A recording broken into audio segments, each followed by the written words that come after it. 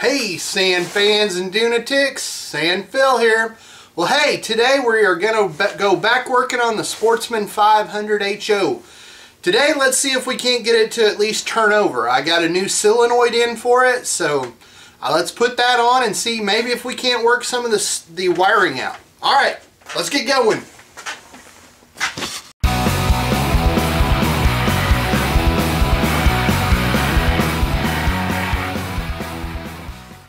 Alright, I guess before we get going too much, we should probably open this box up and see if the one that we got is any better than this one.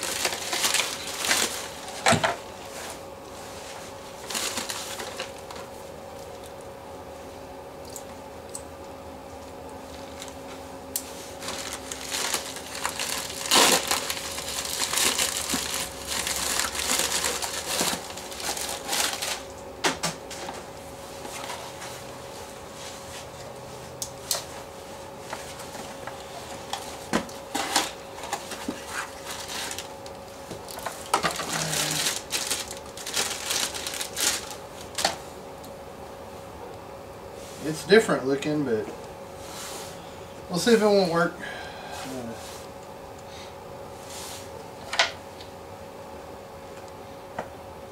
I'm going to clean up these wires too. They're pretty nasty. So I'm going to clean these up and I'll be right back with you because that's not the right socket either.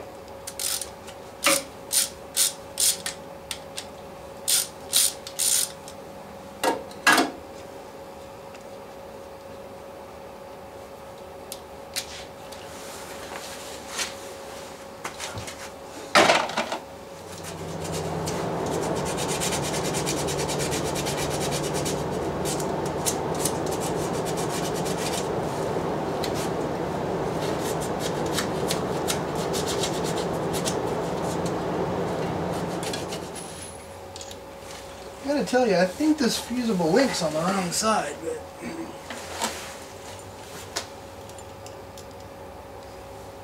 shouldn't it be on this side? Because you want power from the battery to turn it on.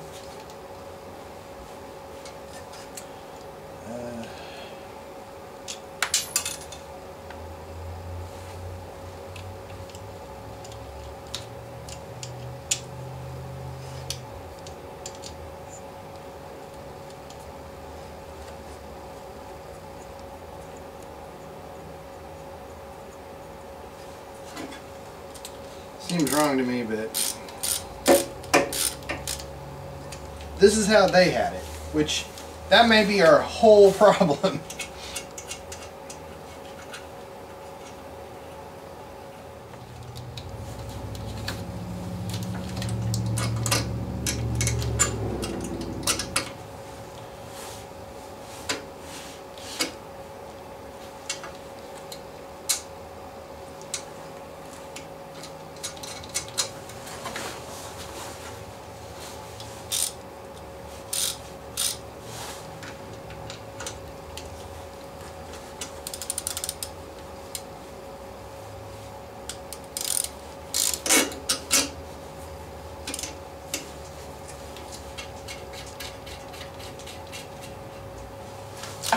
Okay, let me grab the battery. Let's see what we got.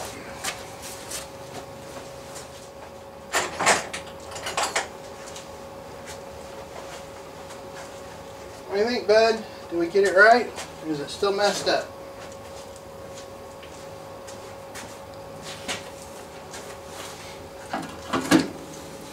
You like this one? Sorry, I was talking to my dog.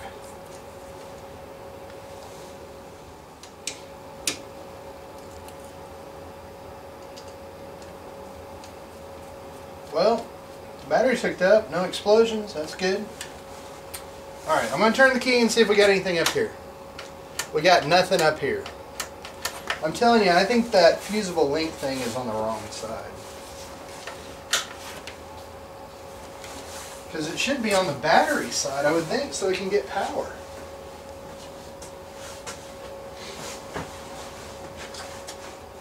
Alright, I'm going to unhook the positive first. I don't know what's going on with the dogs. They've been barking all day. There's nothing out there. Every time I go out there, there's nothing there. So. There must be a cat or something roaming around.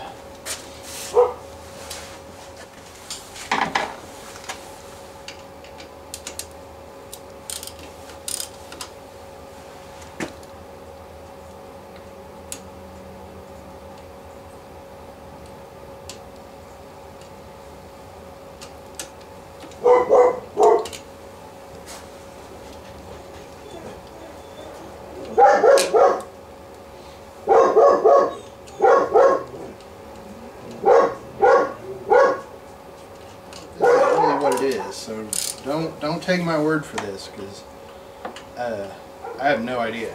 I'm just going to try this and see if we get something.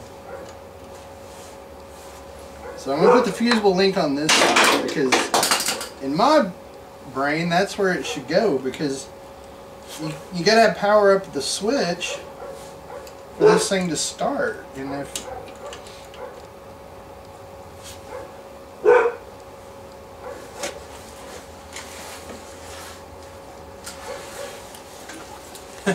I'm just going to touch this to it and see if something happens. Same thing, nothing.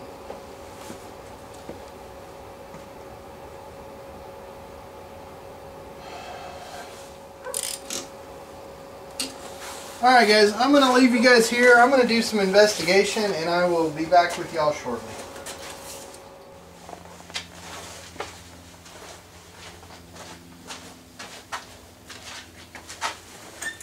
Well, okay everybody, I'm sorry. I had to take a break because this was driving me nuts. But I finally figured it out. So I thought the wiring was really messed up, and what happened is this new solenoid that I ordered is bad. It sticks when you turn it on, and the starter stays on. Now, here's some other stuff I found out. Okay.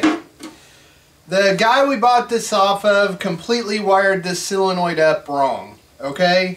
And just so you guys know, on this particular Polaris, this is how this wires up.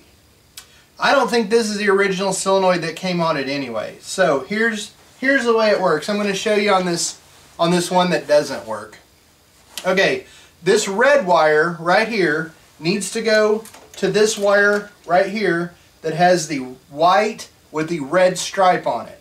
Okay, now I have another red wire that comes out of this wiring loom that someone has spliced a gray, I don't know if you can see it, a gray wire on it right here. That was my main problem. I was looking at the wiring schematic and I thought this was a gray wire. I dug around some more and you can see right here maybe where you can see where someone has spliced that from a red wire to a gray wire. That was what was messing me up. Anyway, this red wire, or in our case a gray wire, needs to go to the battery side of this solenoid, okay? So the solenoid, it runs in here, this wire goes up to the positive side of the battery, the other side runs to the starter, the red wire goes to the white with the red stripe wire here, and then the other red wire goes here, okay? So that's what we need to do. But here's what happened is I hooked this solenoid up the same way, and what happened was when I turned the key, you couldn't turn it off. It just kept turning the motor over with the starter just non-stop, to where I had to unplug the battery from this to get it to quit. So that one's bad. The old one's back on it. I'm going to move the camera and I'll show you that we got it working. Okay everybody, check this out. So now, when you go up here to the key, put the key in, there's your on position. But now watch, when you turn it, it turns over. So now we've got the wiring straightened out. And I think that's where we're going to call it on this video. Well, okay everybody, that was kind of a fail. Sort of. I mean, that just goes to show you, sometimes you order new parts and they're bad too. So, it's just this whole Polaris has been kind of a weird deal. From buying it, you know, that was a weird story, to everything that's gone on so far. But I think we finally straightened all the wiring out, at least to turn over at the switch. The headlight doesn't come on, and the speedometer's got some issues. But, you know, that's just the stuff you're going to find when you buy a $500 four-wheeler. The next video, we're going to work on the carburetor and see if we can't get this thing to turn over, and maybe we can get it to start. So, stay tuned. I've still got a bunch of stickers. You know, they look just like this. If you guys will send me a self-addressed stamped envelope to the P.O. box below, I will send you some free stickers. Please check out Drew over at Village Tactical. Without Drew, none of this stuff would be possible. Anyway, his link, there's a link to his website down below also. Anyway, stay tuned. Please subscribe, share, do all the stuff you should do. I'd sure appreciate it. It definitely is going to help the channel and me out. Anyway, this is going to be Sand Phil out. Be safe on the dunes. Bye.